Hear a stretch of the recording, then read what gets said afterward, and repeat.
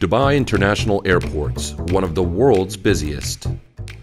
With over 158 passenger flights passing through each day, someone's responsible for getting these passengers to their destinations safely.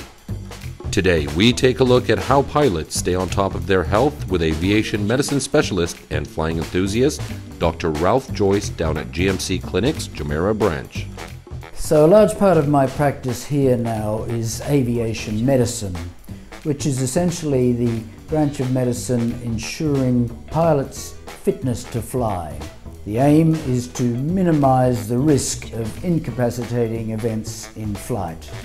At GMC Clinics, we offer that service for the local license, which is the GCAA, and also for foreign licenses in Europe, the US, and Australia.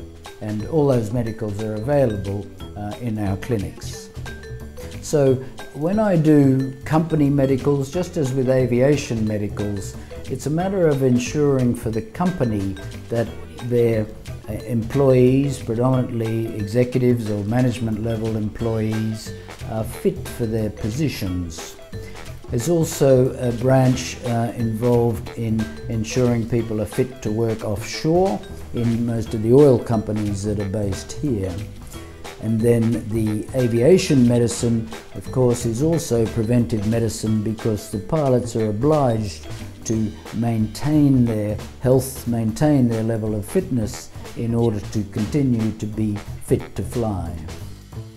So if you're a pilot looking to make sure you're flying fit, contact GMC Clinics Dubai on 04 349 4880 today.